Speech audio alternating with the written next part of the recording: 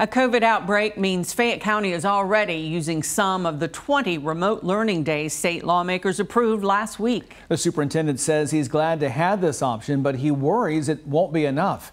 Catherine Collins has tonight's big story at 11.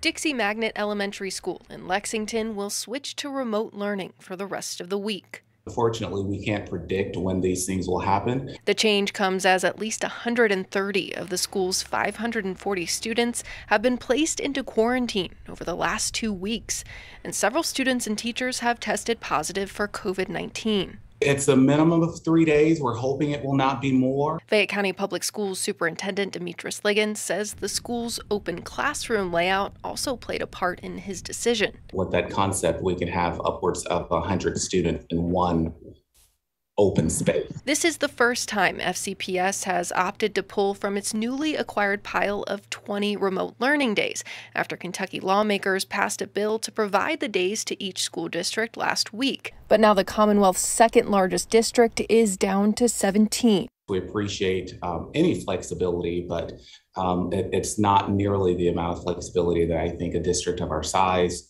and complexity really needs. And Liggins says it's hard to plan ahead as the status of COVID cases in each school can change so quickly. Tests can come in tonight and it could change completely a scenario in any of our campuses or programs. He says they'll take a look at Dixie's numbers Sunday evening and hope to return back to class on Monday. In Lexington, Catherine Collins, LEX 18 News.